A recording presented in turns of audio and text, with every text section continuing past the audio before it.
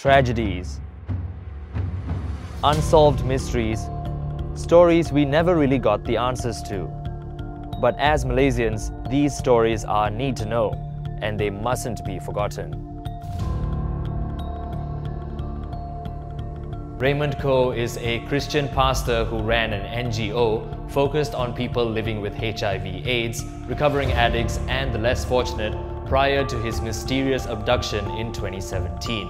On the morning of February 13th, Pastor Koh was on his way to visit a friend in Petaling Jaya when he was stopped by unknown assailants. CCTV footage showed a convoy of 3 black SUVs, 2 cars and 2 motorcycles abruptly boxed in Koh's vehicle, and he was made to stop his car.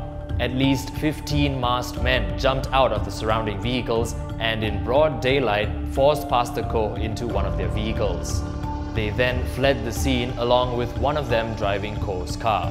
The entire abduction took just 40 seconds, and the speed, coordination and efficiency of the attack suggests the whole thing had been very well rehearsed. Although it was never officially confirmed, many suggest that Koh's abduction was religiously motivated, as this 2017 incident wasn't the first time he had faced persecution because of his faith.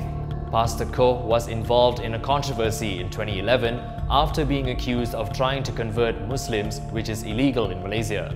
And he had even received a box with 2 bullets in the mail warning him to stop his ministry work. When police investigations began a month after Koh's abduction, then Inspector General of Police Tan Sri Khalid Abu Bakar said authorities were investigating 3 possibilities. The first being the pastor's personal issues, the second being extremist activities, and the third being a kidnap for ransom.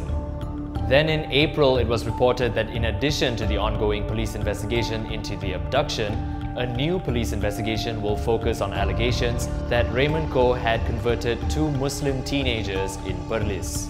Another month went by and IGP Khalid confirmed that police had arrested an unnamed suspect in connection to the abduction, but what's strange is Koh's wife Susanna Liu claimed the whole time police didn't update the family nor the public on these claims and developments. Fast forward to July, IGP Khalid told the media that police now believe that Koh was abducted by parties linked to a human trafficking syndicate in South Thailand. But again, Koh's family was not updated on these developments. Up until August, Liu repeatedly insisted that the last formal position of IGP Khalid to her and her children at their previous meeting in March was that the police had no significant leads and that the family's public statements and media interactions were interfering with police investigations. Liu had also noted similarities between Koh's disappearance and those of other figures from minority religious communities. These include that of Muslim activist Amri Che Mat and Christian pastor Joshua Hilmi and his wife Ruth, all 4 of whom vanished over just a matter of months from late 2016 to early 2017. On April 3, 2019, Suhakam announced its determination that both Raymond Koh and Amri Che Mat were victims of enforced disappearances.